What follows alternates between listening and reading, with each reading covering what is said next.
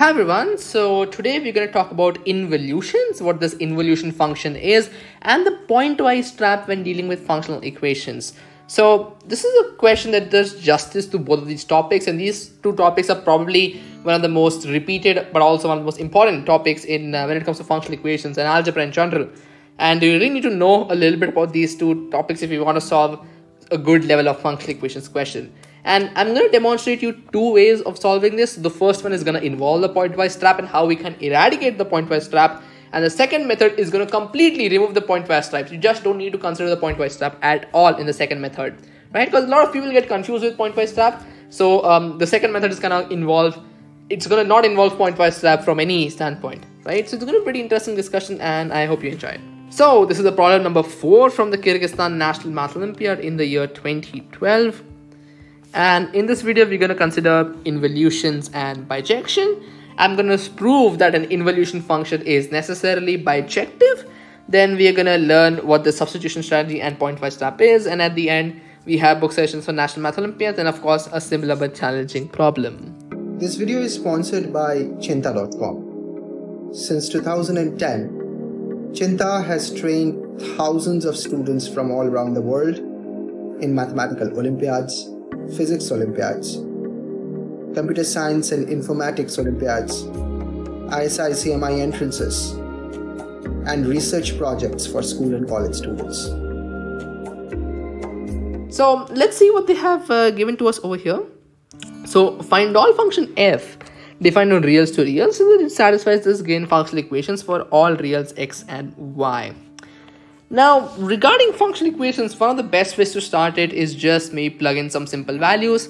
X equals to 0, y is equal to 0 is always a great starting point. And when I do that, I'll get f of 0 squared plus f of 0 is equal to 0. So I get this result when I just plug in x equals to 0 and y is equal to 0. Now, if I let t is equal to f of 0 squared plus f of 0, what I'll realize is that f of t is equal to 0. Because if you just plug t in the this equation and you'll get f of t is equal to 0, as simple as that. Now, because we know that f of t is equal to 0, what I can maybe do is I can plug in x equals to t and I can plug in y is equal to x. Now, when I do that, all of the terms really involving f of t will get cancelled. So, for example, this gets cancelled, this gets cancelled, and over here we'll simply have the x. And over here we'll have f of x. So what we're really going to get is that f of x is equal to x. Now comes the part where we discuss a little bit about the concepts, right? So f of x is essentially an involution. So whenever you have this condition that f of x, you repeat the function twice, you get back the number x, right? You take the you essentially take any input x, you compound it with the function, you calculate f of x, then you take f of x, you get return the input, and that is what we call as an involution function. So this is an involution, and a little bit more rigorous definition of involution would probably be a function f, so that f is equal to its inverse. So whenever we have this, we call it an involution function. So all functions such that the function is equal to its inverse are actually involution functions. So for example, f of x needs to be equal to f inverse x. So if I just take f on both sides over here, I'll get f of x is equal to x, because the function and its inverse actually get cancelled out over here. So f of x is equal to x, and that was what we had received initially as well. So such a function in which the function is equal to its inverse is called an involution function. There are many examples of involution functions. Classic example would probably be f of x equals to x. The identity function is indeed an involution function, because over here if I try to calculate f of x, that would again really be x, right? Because it's an involution, right? So it's pretty interesting question actually. And the interesting result about this is that all involutions are bijective, right? Or rather involutions are bijective. And when you say bijective, it means that it's injective and surjective. It's 1-1 and on-2, right? So I'm just going to demonstrate a small proof that involutions are bijective. So first we'll check for injectivity, right? Injectivity. So again, like we standard way of checking injectivity, f of a is equal to f of b, and then we need to prove that a is equal to b. So if f of a is equal to f of b, I can just take the function f on both sides. So f of a is equal to f of b And because f of x is equal to x, f of a just becomes a, and f of b just becomes b. So if f of a is equal to f of b, then that necessarily implies that a is equal to b. Hence, f is injective. So we've therefore proven that an involution function is actually an injective function. Now we're going to test surjectivity, right? We're going to prove that an involution function is surjective as well. Now, for any s that belongs to real numbers, let's say, for any s that belongs to a real number, let f of s be equal to x. Now, kind of a similar technique, we just calculate f of s, that'll be equal to f of x. Now, f of s, by the definition of involution, will be equal to s. So therefore, f of x equals to s, and therefore, our given function is onto surjective as well. So it is surjective, it is injective, and hence our involution function is indeed bijective, right? So all involutions are really bijective over here. So essentially what I'm trying to say is that the function f over here that satisfies our given functional equations is actually an injective function and a surjective function, and it's an bijective function, therefore because it's an involution, right? So this thing f of x equal to x is actually going to really help us quite a bit in solving this problem. Okay, great. So let's proceed further. Now that we've concluded the discussion, let's maybe return to our substitution strategy. Let's just put x equals to f of x, and let's maybe put y is equal to y. Now when you do this, you will get f of x squared plus f of y is equal to f of x times f of x plus y. Now f of x just simply becomes x, so this just becomes this becomes x squared plus this becomes f of y is equal to f of x times x, or in other words x times f of x plus y. Now if you actually notice something, this was there in our original problem as well, right? If you just notice it, x times f of x plus y, this was in our original problem as well. So I can write that f of basically what was given in the original question, that is equal to the right hand side, right? Now in our original question we had f of x whole squared plus f of y, and this quantity is equal to x times f of x plus y. This is from the original problem. I'll write that as OP over here. So if you actually see the right hand side on the equation that we obtained, and the original problem is the same, hence I can equate the left hand sides. So f of x squared plus f of y will be equal to f of x squared plus f of y. Now keep in mind that the function f is an involution, which means that it's injective. Now what exactly is an injective function? So in an injective function, f of a is equal to f of b necessarily implies that a is equal to b. So in a very elementary manner, in a very rudimentary manner, what we're really doing is we're cutting down these f's, right? F of a is equal to f of b, and then just forget about the f and you directly write a is equal to b in an injective function. Now because f here is injective, in fact it's bijective, so you can just really cancel out both of these f's because it's injective, and you can equate whatever is inside. So x squared plus f of y becomes equal to f of x squared plus f of y. Just subtract f of y from both sides. So you will get f of x whole squared is equal to x squared. So therefore f of x is indeed equal to plus minus x. And are we done? Well, no, we are not quite done. And if you remember my earlier videos regarding functional equation, there is something that we need to keep in mind, and that is equal to the pointwise trap. Now, what exactly is this pointwise trap? A lot of people get really confused with this. So over here we've established that f of x equal to x or f of x equal to minus x, because when you take the square root, it's either x or it is minus x. It's not both. And there might be a case where this function f might actually be a piecewise function, and if it is piecewise, then we need to determine for what values of x it is x, and for what values of x it is minus x. So really we need to talk about the domain in quite a bit. But essentially, to avoid the pointwise trap, we need to prove that f of x equals to x for all x and f of x equals to minus x for all x. This is essentially what we need to prove in order to reduce down, or let's say nullify the case where it might be a piecewise function. And there's really a standard way to do that. So we need to prove this. We currently have this, and we need to prove this given assertion that it's x or minus x for all x, right? And there's really a standard way to do that. So let f of a equals to a and f of b equals to minus b, because really f of a can either be a or minus a, and you're letting f of a to be a, and similarly f of b becomes minus b. Now what we're going to do is we're going to put x equals to a and y is equal to b in our original functional equation, and you'll see that this just becomes f of a square minus b is equal to a square plus b on the right hand side. Now we can really just simplify this down into two cases. So case 1 is f of a square minus b is indeed equal to a square minus b, and the case 2 will be negative of that because f of x is either x or minus x, right? So over here f of a square minus b, which is equal to a square plus b, is equal to a square minus b. You can really just cancel out this from both sides, so you'll get b is equal to 0. Now in case 2 you will have f of a square minus b, so f of x equals to minus x, so here this will indeed become b minus a squared. But from here we know that f of a square minus b is equal to a square plus b, so a square plus b is b minus a square. Cancel out b from both sides, you will get a is equal to 0.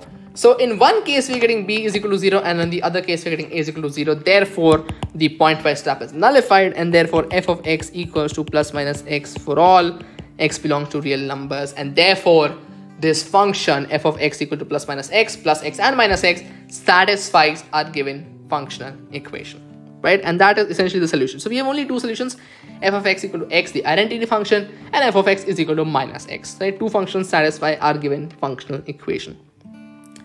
So that was method 1 of solving it. It obviously involved this pointwise travels. I agree, quite irritating and quite abstract at times. So we're actually going to look at a method 2 of solving this, and here we're going to completely forget about pointwise trap because we just don't need to worry about it, and we're going to see why we don't need to worry about it. Okay, anyways, so we just plug in x equal to 0, y is equal to 0 in our original functional equation. Same step 1 that I had in method 1 as well, and when you do that you'll get the same result. Obviously you'll get f of 0 squared plus f of 0 is equal to 0. Now again, just kind of going through the same process, I'll put t as f of 0 squared plus f of 0, right? So we obviously have f of t is equal to 0, and clear to see this is what we did for our method 1 as well. Now again, I'm going to plug in x equals to t and y is equal to x, so I'll get the result f of x is equal to x. Again, f is an involution, and over here I'm going to plug in x equals to 0, so I'll get f of 0 is actually equal to 0. Now do you actually notice something? See, f of t is equal to 0, correct? And f of 0 is also equal to 0. Now this given function f is bijective, so it is 1 1 and on 2, but more importantly it's a 1 1 correspondence, so therefore f of t must be equal to f of 0 because it's a 1 1 correspondence, and because it is really injective you can just cancel this out, so t becomes f of 0. Now to remind you, what was this t? So t was essentially this quantity, right? F of 0 whole squared plus f of 0, right? This was equal to t, but from over here we know that t is equal to f of 0. You can just cancel out these from both sides, so therefore you get this cool little result that f of 0 is equal to 0. Now that's amazing, because now what we can do is I can plug in x equals to f of x, and I can plug in y is equal to 0. Now when I do that, I'll get f of x, this quantity, entire thing squared, and over here you will have f of x times f of x, something like we'll get something like this. So this just simply becomes x, so f of x squared, I should probably have another bracket over here, is equal to x times f of x. And this is a very interesting result. This is a very cool result. Essentially what this is telling us is whenever we have a squared quantity as the input, a perfect square as the input, you can really take one x out of it. So f of x squared is equal to x times f of x. So really we've simplified down the complicated looking original functional equation to something simpler and something that we can actually solve fairly easily. And this structure, f of x squared is equal to x times f of x, I have seen this countless times in hundreds of functional equations problems. So the next few steps are rather going to be general steps that you can follow whenever you have something like this, f of x squared is equal to x times f of x. So let's just begin, right? So we're going to put x equals to minus x. Now when I do that, I'll get f of x squared again is equal to negative x times f of minus x. So if you just notice, the left hand side are the same, I can equate the right hand side. So x times f of x is equal to minus x times f of minus x. Just divide by x on both sides. So you will get that f of x is equal to negative of f of minus x. What does that mean? That means the function f is odd. F is an odd function. right? So that's a pretty cool result. We've established a couple of interesting properties regarding the function f. First, the function f is an involution. It is equal to its inverse. And the second is it's an odd involution, right? It is an odd function as well. Now I'm going to maybe plug in x equals to f of x, and I'm going to plug in y is equal to f of y. Really a last substitution, and we're just going to power through the solution from here. And when I do that, I'll get f of x squared plus y, really simplifying down, considering that's an involution. You'll get f of x squared plus y is equal to x times f of x plus f of y. But x times f of x is f of x squared, right? From equation number 1, x times f of x is f of x squared. So what I can really write it as f of x squared plus y is equal to f of x squared plus f of y. And I can take x squared is equal to, let's say, some quantity z. So f of z plus y is equal to f of z plus f of y. Now, if you know, this is the famous Cauchy's functional equation. It's the additive Cauchy, as some may call it. And the solution to that is very well known. It is f of z is equal to k times z. It's a linear solution. And therefore, f of x is equal to k times x. So this method is giving us the solution f of x equal to kx. So k is really some constant, right? Now we need to determine what k is, and it's very easy to determine when you plug in f of x equal to kx into the original functional equation. And when you really plug it into the original functional equation, you will easily see that k is equal to plus minus 1. You'll get this condition that k square is equal to 1, and hence k is equal to plus minus 1. I'll leave that to yourself because you all are more than capable of doing that. And once you get k is equal to plus or minus 1, so therefore f of x equals to plus minus x. And over here, we did not need to consider the pointwise trap at all, because we directly checked by putting it in the functional equation that f of x equal to kx, and we got two values of k. So therefore, two functions that satisfy it, plus x and minus x. So pretty cool question indeed. I think it does quite a little bit of justice to in involutions and bijections, right? Couple of really interesting things, and probably the questions that really involve involutions and bijections are easy to solve, right? So essentially, once you've determined that a given function is bijective, right, then you can then life becomes a lot simpler, right? Because then there are really some standard substitutions. X equal to f of x, y is equal to f of y. Like I said, the general f of x squared is equal to x times f of x. You'll see that so many times in functional equations, it's literally crazy, right?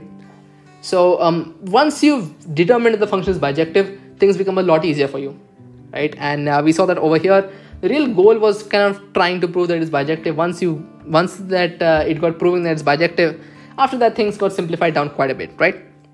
So hope you learned something from that. Okay, so we have some book sessions in National Math Olympiads. Elementary number 3 by David Burton, Problem Solving Strategies by Arthur and Jill, Functional Equations by Venkatachala, Problems in Plane Geometry by Sharagan, Elementary number 3 by Sierpinski, Graph Theory by Harari, and Combinatorics by Brualdi. Okay, so at the end we have a similar but challenging problem. If f of x is a unique invertible function. Now, what does this mean? First of all, f of x is unique. So there's only one solution to this, right? F of x is clearly unique, right? It is distinct. And it is an invertible function. So if it is invertible, that means it is bijective. So in our question, it's already given that it's a bijective function. If it is not bijective, then it's not invertible, right? Only bijective functions are invertible. So if f of x is a unique invertible function, or in other words, f of x is a unique bijective function, and f is defined from reals to reals, such that it satisfies this given functional equation, find the value of f of x. So they've kind of made it a little bit easier for you, I guess. They've given the fact that f is bijective, but still, even despite that fact, this is a little bit of a challenge to do, right? So maybe try this out, and if you're able to do it, let me know. Until then, I'll see you in the next video. Thank you very much, and bye-bye. Cheenta programs are designed for students who are passionate about mathematics. And they are personalized with one-on-one training, individual evaluation, and remedial sessions. The reason Cheenta students are successful over the last 10 years because they are taught by mathematicians and real Olympiads from leading universities in India, United States, and Europe. Some of our students come back to teach at Cheenta from Oxford, Cambridge, Harvard, MIT, UCLA, ISI, CMI, IITs, TIFR, and IISc. For more information, visit cheenta.com.